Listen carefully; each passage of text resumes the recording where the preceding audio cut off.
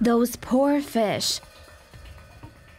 Alaska is hotter than ever this summer, and salmon are dying because of it. CNN reports that large amounts of salmon are dying off in Alaska due to the unprecedented heat wave that gripped the state in July and caused water temperatures to reach up to 81.7 degrees Fahrenheit.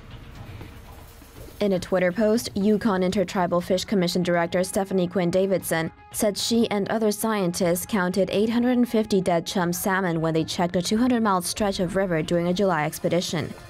According to The Independent, it's normal for salmon to die off after they spawn.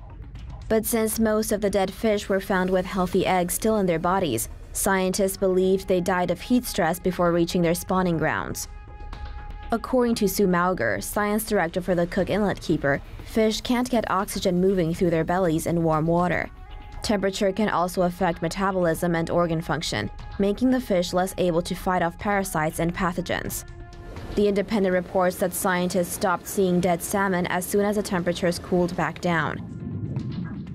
According to CNN, extreme heat brought about by climate change isn't the only thing stressing North American salmon populations.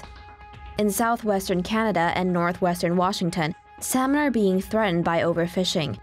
A mining project in Alaska that's no longer being opposed by the EPA could also devastate one of the world's most valuable wild salmon fisheries.